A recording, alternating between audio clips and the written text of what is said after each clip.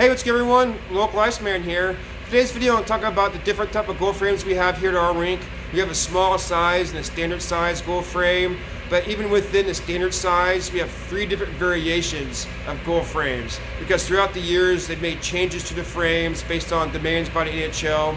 So I'm going to talk about why they make those changes and why they make it so hard to get these nets on and off the ice. Right here you go. Here's a small frame compared to these standard frames. This frame right here is 4 feet wide by 3 feet tall. It's just a smaller version of the bigger frame. Nothing too special. You don't have to worry about the bar right here because these things you can just pick up and carry 2 at a time. Not terribly difficult to move around. But I just wanted to show you the small frame versus a standard frame. So let me go ahead and move this thing out of the way and we'll take a look at these ones right here. Now all of these are official hockey frames. I don't want to say NHL frames because only one of these frames is an official NHL frame, but all these frames right here are a standard 6 feet across the top and 4 feet off the bottom. So that's 6 feet for the crossbar and the post is 4 feet off the ground. And that's basically, for you guys who don't know, the difference between the post and the crossbar, because I had someone ask this question one time, and the posts are just the post from the ground and the crossbar is the one across the top. I don't know, I feel kind of dumb explaining that now. But anyway, these are all official nets, but the only difference between the official NHL net and the standard net is the depth between the post and the back of the net.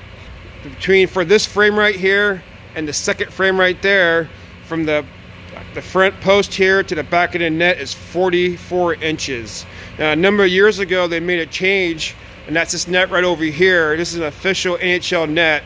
This net right here is still the same 4x6, but from the post right here to the back of the frame is now 40 inches. So what they did is they cut 4 inches off the back of the frame to allow more play behind the net. So I think that's a good thing. That's pretty cool. But the main difference between all 3 of these nets, and pretty much the one reason why I'm making this video, other than just kind of showing you the different types of nets, is that this net right here doesn't have a crossbar, but this net right here has this little crossbar thing. And crossbar is probably a bad term. It's just a supporting bar. So I guess this net right here and this net right here are similar, that they don't have this crossbar right here, or the supporting bar. Now, this was taken out probably 10 so years ago, maybe more. And when I talking to the guy at Becker Arena ordering some nets a number of years ago, I'm kind of like, why did they get rid of this bar right here? I mean, why did they do that? And he basically said, you know, they got so many guys who complain about this, but the main reason why this bar is not here anymore, and if you haven't guessed it already, it's because the camera is in the beams looking down. So they need a clear view of the goal line, and perhaps with better technology now they could probably put a camera right here, but at least 10-12 years ago when they removed this bar right here, it's because the camera's in the rafters.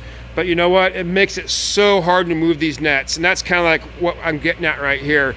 Back here we could use a net dolly, but we store most of our nets outside on either side of the ZAM door, so we have to lift them on and off the ice. Huge pain in the butt.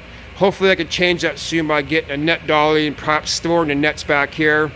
Typically you like storing the nets inside the rink where they keep the same temperature. The metal here doesn't heat up or warm up, and when you put them on the ice they melt into the ice. So during the winter time, not a big difference because it's pretty cold back here. But in the winter time, or in the summertime, it's kind of nice to keep them out there. But anyway, so to move this net right here, this thing is really nice to move. You get up under here, you put your shoulder right there, and you can move this net lickety split. But this net over here and this net right here is very difficult to move because you don't have this crossbar anymore. And we always joke about, and I think I tried once by putting a metal bar across and moving it and stuff. It's just not the same. It moves around and stuff. And this net right here is even a bigger pain in the ass to move, at least without a cart. But this net right here, because how it's designed, it's kind of tippy, so when you go to lift it up, the whole thing just kind of wants to go like this. So it's very difficult to get up on your shoulder. And you're an old man like me now, after a back surgery a couple years ago, many years of high jumping and track and field, you know, my back is not as what it used to be. So to get this net right here, I kind of have to move it. I kind of grab it by the netting and kind of pull it when I'm got it on my shoulder. That way I can kind of keep it from tipping and stuff. Same thing with this one right here. I get my shoulder into this metal right there, the back post right there, and grab the netting with my kind of hand there to kind of help lift it right there. Yeah, it's kind of unfortunate that they let me get this thing back up here. Right, there we go. It's kind of unfortunate that they did make the change. Kind of not a huge deal, I guess, if you're a rink that can afford a big cart and stuff. And there's different type of carts. Perhaps I do a separate video on that. Can't speak to it too much because we don't have one. I actually made one out of old Zamboni towel rack and a dolly, but when we sold that old machine, I kind of had to give the rack back. But anyway, this is the difference between the standard full-size nets. Now, this one right here is 40-inch deep from the post to the back of the net. These ones are your standard 44 inches and 44 inches. Just the main difference is the bar is no longer here, which makes it very difficult to move. That's why it's definitely a huge bonus when people move the nets for us, so we don't have to lug these things on and off the ice. We definitely appreciate it. All right, talking goal frames, now we gotta talk goal pegs. These are two different style of goal pegs that we have here. We don't have the Marsh style goal pegs that you see in an NHL or on TV. These pegs that go into the concrete, through the ice, into the post. Those are totally cool, but those holes in the concrete need to be installed while they're pouring the concrete. We don't have those here to do them after the fact. I know it can be done, but it's super expensive and a super pain in the ass. So that's not something that we're gonna do here. So we rely on these freeze-in goal pegs. And technically, I think these ones would be the freeze-in pegs because, as you know, metal freezes the ice. So this, again, slips where the goal post would be, and it keeps the goal frame from moving around. Pretty cool, but over the years, this thing gets kind of wearing out and you don't bite the ice as much. And when people were complaining about it, we got these things right here.